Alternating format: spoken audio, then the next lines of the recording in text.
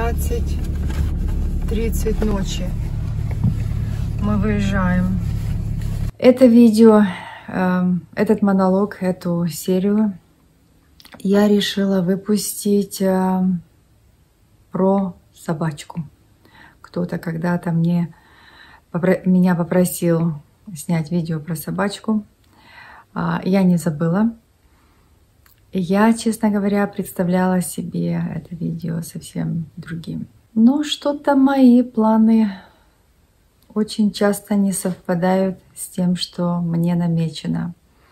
Поэтому вместо того, чтобы плыть против течения, я пытаюсь подстроиться. Итак, видео про собачку. Титан у меня уже 9-я собака. Говорить сейчас о нем я, наверное, не смогу, потому что это моя не первая попытка.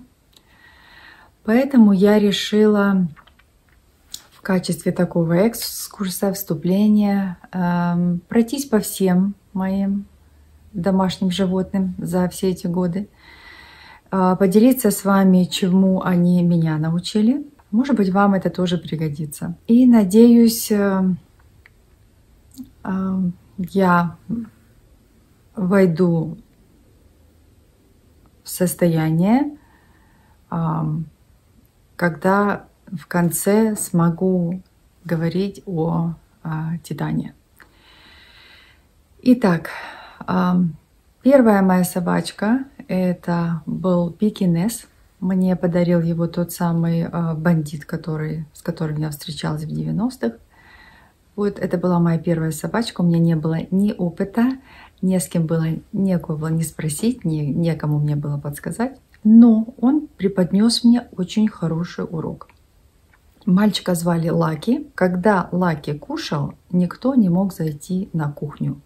Сначала он огрызался, потом в конце концов он набросился и прокусил кому-то ногу. Я уже не помню кому, но, наверное, не мне, потому что я бы запомнила. Мальчик был просто кукла, но он был такой террорист. Невозможно было зайти на кухню, когда он ел. Это переросло в большую проблему. Мы не знали, как с этим справиться.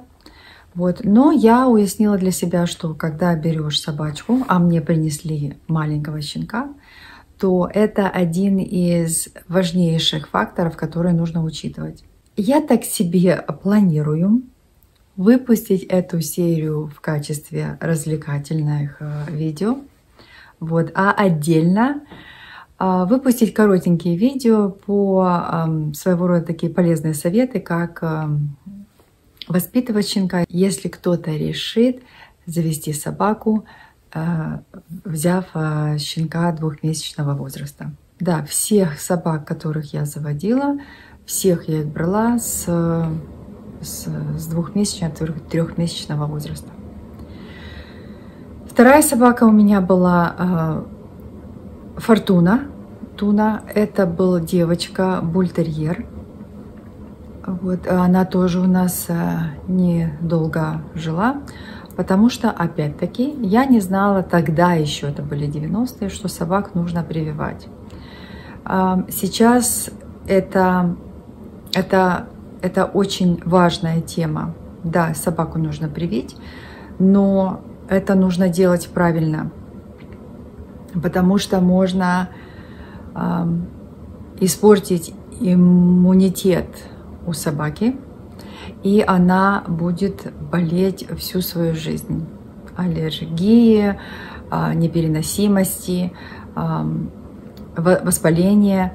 Ну, это, как я планирую, выпустить в другой серии. Так вот, Туна меня научила, как говорится, что когда заводишь питомца, нужно этому питомцу привить все прививки и следить за здоровьем. И это не просто игрушка в доме, это член семьи, за которым нужно также следить, как и за маленьким ребенком. Третья собака у меня была тоже бультерьер, Хамер, мальчик тигровый. Вот, он преподнес мне урок другой.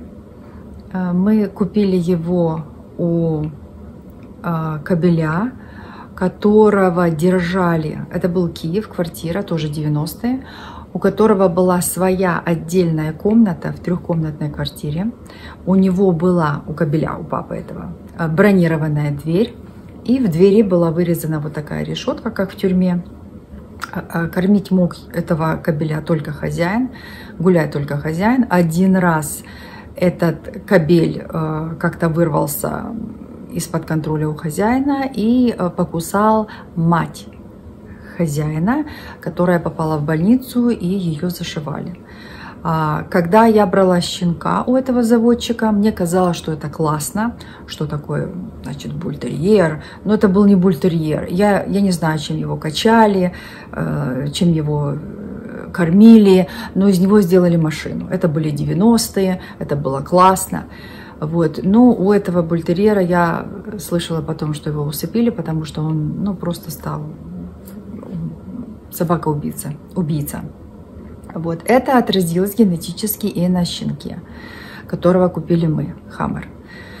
Я его, естественно, уже как надо и кормила, и выводила гулять, и все прививки у нее были. И я уехала в Японию на полгода. И когда я приехала, мама сказала, что пришлось собаку усыпить, потому что у него, ну, в общем, он начал уже на нее бросаться и все такое. Это был третий урок, что нужно смотреть, у каких bloodline, какие генетические особенности у щенка, кто папа, кто мама. Это тоже очень важно. Кстати, Титан породистый, как бы буль-мастиф и все такое вот. Но, как оказалось, у него были гены мамы. Мама, у нее было больше процент от мастифа, чем от бульдога. Буль-мастиф, порода буль-мастиф, это смесь английского мастифа и английского бульдога. Так вот, когда очень много мастифа, они более прыгучие, они более активные. Это своего рода дисбаланс. Поэтому Титан, мы его называли частенько горный козел, потому что он, ну, скакал просто, это не присуще буль-мастифу. По приезду с Японии я достаточно быстро уехала на Кипр. Вот, там получилось, я вышла замуж, и без собачек я уже не могла, это мое. И мы с мужем в очередной раз посещали Киев и на птичке купили питбуля. Его мы назвали Пистолет. Увезли мы на Кипр его, он жил с нами, у меня есть фотографии, я выставлю. Вот. Ну, мальчику было скучно, мы решили купить ему братика. В очередной раз, когда были в Киеве, купили ротвейлера. И у нас бультерьер был Пистолет. Так его назвала заводчица, но он настолько был шустрый, что мы решили эту кличку ему и оставить. А ротвейлера мы назвали Рэкет. Ну, Пистолет и Рэкет, они, в общем, очень... У Рэкета была такая ряха, что эта кличка ему очень подходила. Все было бы хорошо, только мой союз с мужем был недолговечным. И я решила вернуться домой, в Киев. И мне было очень тяжело расставаться со своими собаками, потому что я брала их с маленького. Я их воспитывала, кормила. Эти все писи-каки, эти все зубки, через все это я проходила. Это были мои собаки. И когда я ушла от мужа, он собак мне не вернул. Он меня ими шантажировал. Вот, он сказал, если хочешь собак, приезжай на Кипр, забери их. А я знала, что если приеду на Кипр, я уже туда не выеду. И я сделала для себя следующий вывод, что очень важно знать, с кем мы заводим питомцев. И как это ни странно звучит, меня поймут только питомцы, только любимцы домашних животных, которые проходили через разрыв, через развод. И вот эта вот дележка собак, котов, домашних животных, она может быть очень болезненным. Вот это как раз послужило мне еще одним уроком, что собак я не смогла вернуть, он мне их не отдал, и мне было очень тяжело. Начало 5 утра, мы в дороге уже несколько часов. Следующее, я приехала в Киев, жила с мамой, и без собак я очень скучала за Пистолетом и Рэкетом. Вот тогда не было скайпа, не было такой связи в интернете, я не могла даже на них посмотреть. Они мне и снились, и в общем все такое. И мы пошли с мамой на базар, на птичку, и купили щенка. Такую породу тогда я еще никогда не видела. Я хотела купить питбуля или ротвейлера, потому что я скучала за своими. Вот. И тут мы встретили щенка, увидели на базаре. Ну, такой маленький медвежонок. Это было что-то невероятное. И, ну, мне очень понравился этот щенок. Мы его купили. Вот, оказалось, что это буль-мастиф. И назвали мы этого щенка Захар. Я не помню, сколько прожил Захар. А в конце он заболел. Нам пришлось его усыпить. И это первый раз, когда я участвовала в этой процедуре. Это очень болезненная ситуация. Вот кто-то из присутствующих должен быть сильным.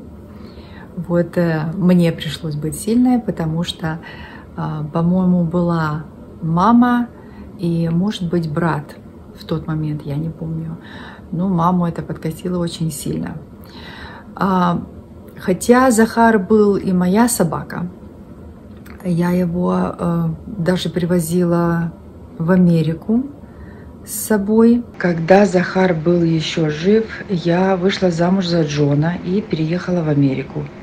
Естественно, я за ним очень скучала. И поэтому просила Джона, чтобы он купил мне собачку. И он таки купил мне собачку. Это был бультерьер тигровый. У меня тоже есть фотографии. Его мы назвали Назар. Следующий урок, который я для себя определилась, это что у каждой породы есть свой темперамент, уровень energy level, уровень активности, наверное. Вот это нужно учитывать, когда заводишь больше, чем одну собаку.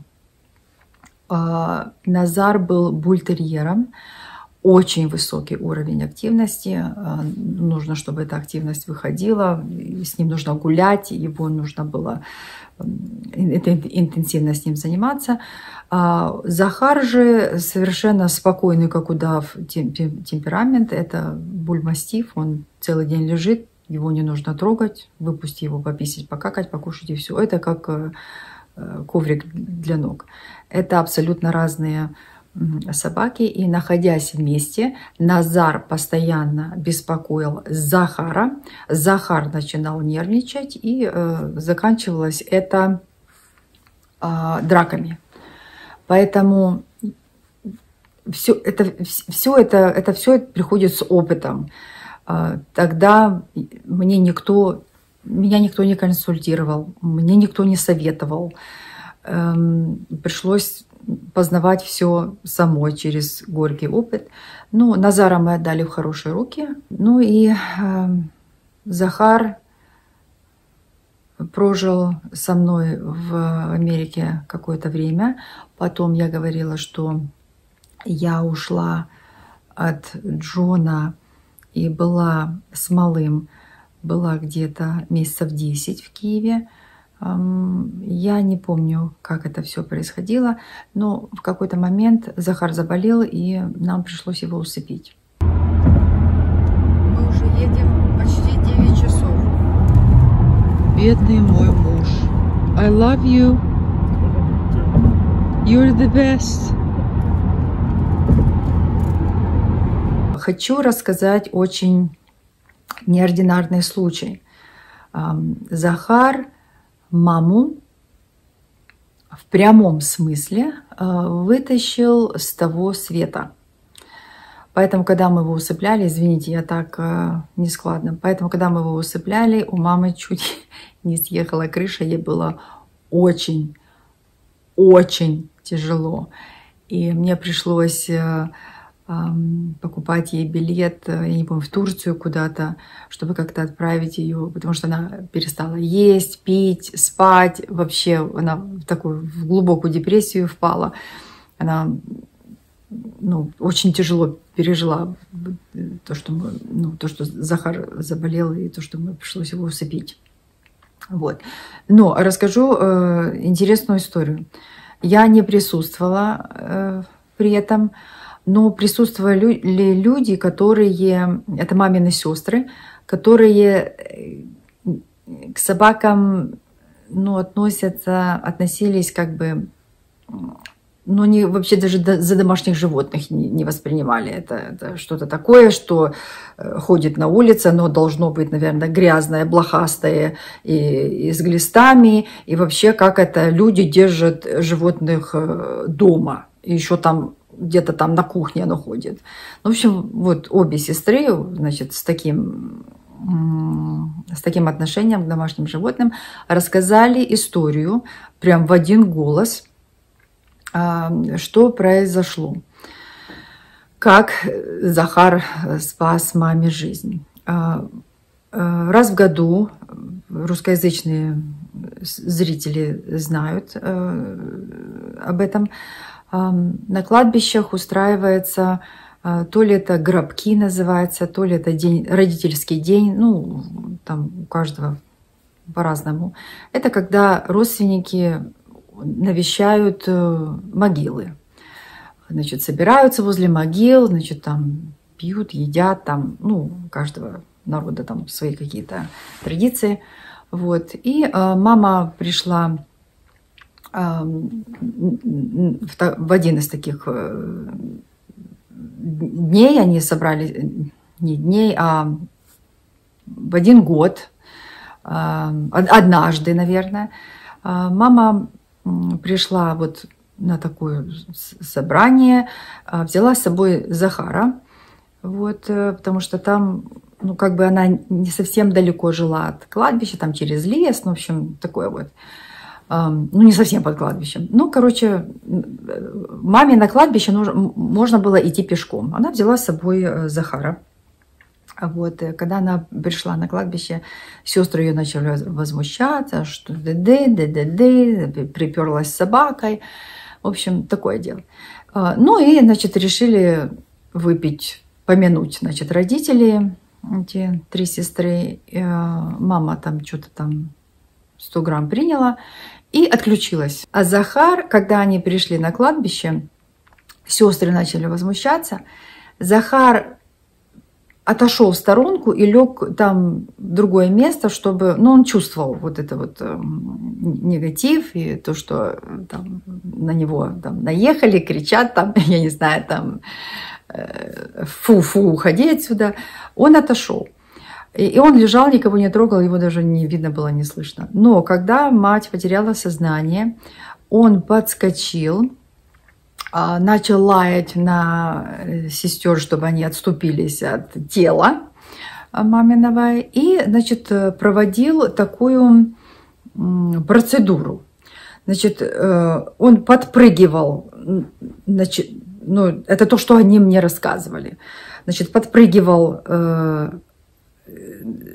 отрывался 4 лапами от земли, потом в прыжке опускался на 2 передние, ну у них же мощная грудь и все, на 2 передние лапы опускался, прыгал на маму, она лежала, вот как бы, ну, своим таким весом, потом лаял ей на ухо, а эти собаки, они лают очень редко, и, значит, лизал ей щеку. И так он делал over and over, раз за разом, еще, извините, я не знаю, как сказать. То есть это не было какая-то случайно, что он где-то там, где-то подпрыгнул, где-то лизнул и еще что-то.